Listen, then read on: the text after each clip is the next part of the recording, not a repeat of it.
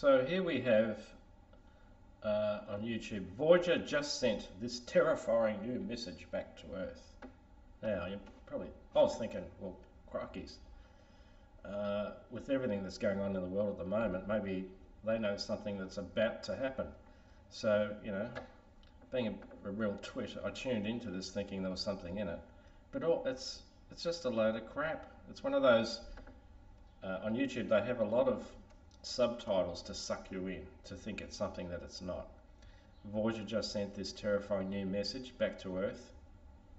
It doesn't cover that at all. There's no new message. I'll just play a bit. 5 years, it's still travelling through never-before-seen parts of the universe.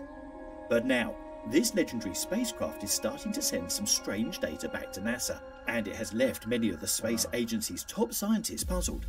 Today, we'll be taking a look at some of the strange data being... Now, once I got through this, I got up to about here, halfway, and the reason we're getting strange data is the signal's getting weaker because the spacecraft is getting weaker itself. There's little meteorites hitting it, its antenna's getting a bit bent.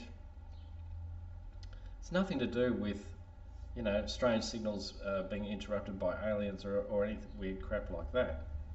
And they go on about this disc. Where is it? Now they've got a disc on it made of gold or something, and it's got everything about Earth. Now my question is, if you're a space alien, which recorder do you use to play it? Do you use a tape recorder? Do you use a CD player? I mean, as if they got all this stuff in their spaceship to play this gold disc. And of course, obviously, that if they're really, really advanced, they can just think about it and it'll go straight into their database. But it's just totally crazy. Here's the disc coming up. It's got all about us. Here we go. Carry special audio and video messages in the off chance that it ever comes in contact with an extraterrestrial being. Oh yeah. Some of the contents on the disc include over 35 sounds that are unique to the Earth, images of daily life on our planet, over an hour of Western pop music, and greeting messages from numerous former US presidents that have been translated into 55 different languages, so that the aliens have a higher chance of deciphering some of the content. However, as of 2022, NASA scientists have dismissed theories that the spacecraft may be under the control of aliens.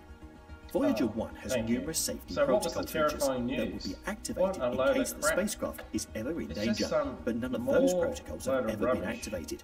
And they to put add, ads on it according to every now and NASA's then. project manager for the Voyager mission, Why do they this even would bother be with impossible. this? It's just On top of that, two-way communication is Gobbledygook now crap. much slower than it once was. Messages, on average, take around 2 days to go from NASA's communication station to the spacecraft.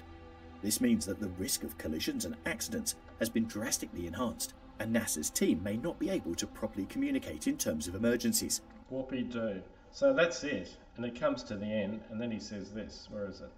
Hang on. Able to communicate with us back on Earth, and with each passing day, the chances of an accident Complete waste abruptly of bringing time. the mission to an end are greater. Terrifying So far, new message. it has managed to outlive the circumstances surrounding it. That's a wrap for this video. How long do you think Voyager 1 will continue? See? Nothing about the terrifying message. There was no terrifying message in the whole video, right? Nothing. It was just a load of crap. That's my summary of this YouTube. Okay. Don't bother.